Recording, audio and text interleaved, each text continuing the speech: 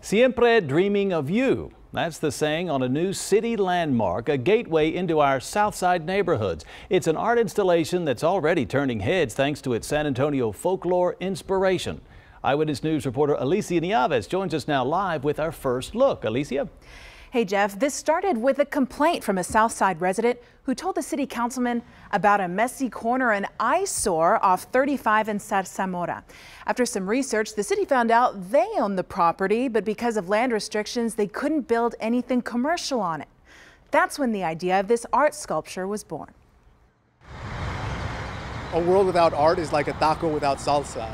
It's good, but there's definitely something missing. You're looking at the Dream Song Tower. It's literally 70 feet of heavy metal. Like it's insane. An art sculpture by South San Antonio artist Cruz Ortiz. It says Siempre Dreaming of You, and it's really a love story. It's a take on a song by Selena, but the focus is on San Antonio folklore and history. A lot of it's dedicated definitely to the folklore myth stories that, our grandmas tell us. The facade has different cultural icons. So the chicken feet, which refers to the amazing camaroncito dancers.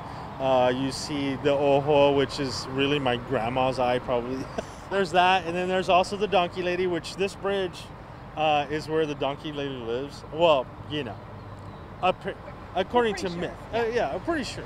The tower is designed to tell a story, to bring back memories for many whose family members moved to the Alamo City long ago. So it's great that a community for a long time that hasn't always seen the first of investments, has been overlooked or neglected in the past, is getting to see something as zesty, as spicy as art right in their backyard. Siempre Dreaming of You, pointing towards the north, is a lot of the stories of the community members thinking about their own American dream, what inspires an imagination about young people and generations to aspire further and further.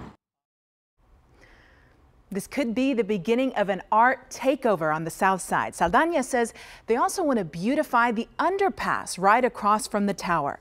Early next year, after some landscaping and sidewalks are put in, the project will be complete. Alicia Nieves, KENS 5 Eyewitness News. All right, Alicia, thank you for that.